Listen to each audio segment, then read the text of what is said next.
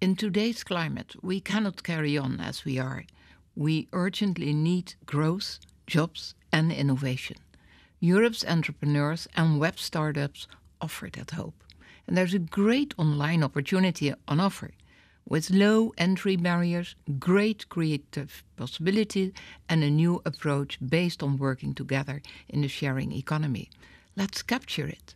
Europe doesn't have Silicon Valley, and we don't need to either. Instead, we have a geographically spread set of clusters, all rich with creative talent. With the right resources, the right attitude that it's okay to take a risk, and the right recognition that this is a valid career path, we can deliver a European dream, every bit as good as the American one. It is a compelling vision, but not an easy one. This is not something you just walk into. It needs perseverance and professionalism, the right skills and the right rigor. Europe needs more people like that. Our Startup Europe campaign is about strengthening that ecosystem and boosting European leadership, giving web entrepreneurs the rules, recognition and resources they need for success, so that more of those innovators start up in Europe and stay in Europe. Co-working spaces bring their own contribution to that ecosystem, making it easier and cheaper to put ideas into practice, more social and less solitary. Sharing a space so it's easier to network, swap ideas and absorb a new kind of culture. And supporting startups, because the best co-working spaces are not just a desk and a coffee machine, but a full professional program of training and progression to build a creative, capable cohort of skilled startup talent.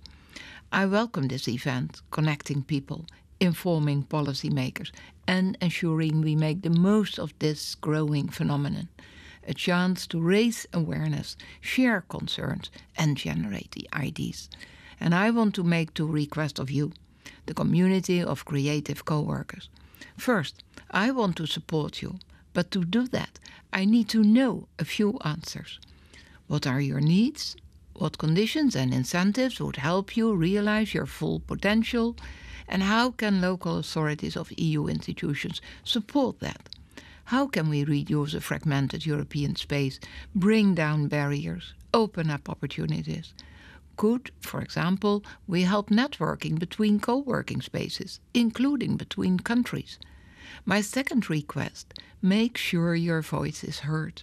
This event at the European Parliament gives a great opportunity to do that, with policymakers and lawmakers from all levels, local, national and European. I know they will all take those messages seriously. But there is more you can do to mobilize. The Startup Manifesto is a grassroots movement presenting not just ideas for startups, but a manifesto for European innovation and growth. With ideas from access to talent to access to capital, the 22 actions suggested now have over 6,000 signatures. So, if you haven't already, now's the time to add your voice to that movement. Sign up at startupmanifesto.eu.